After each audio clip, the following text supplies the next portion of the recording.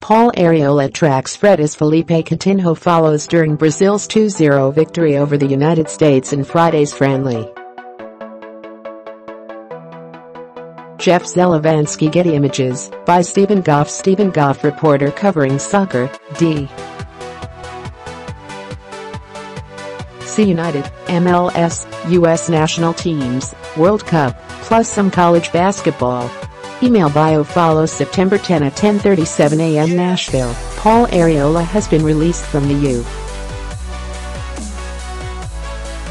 U.S. national soccer team in order to rejoin undermanned DC United for Wednesday's match against Minnesota at Audi Field.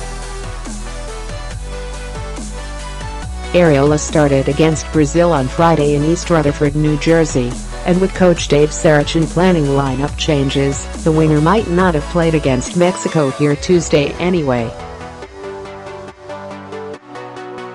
"I'm very thankful to have been able to represent the USMNT once again, and although I am sad not to be taking part in the friendly against our rival Mexico, I am also excited to get back to playing for D.C.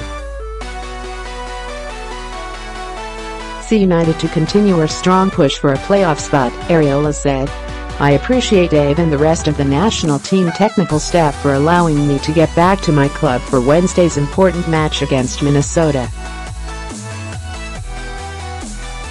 United was missing 13 players, 8 are injured, 5 were on international duty for the 1-1 draw at New York City FC on Saturday, and had only 4 substitutes, 3 fewer than normal.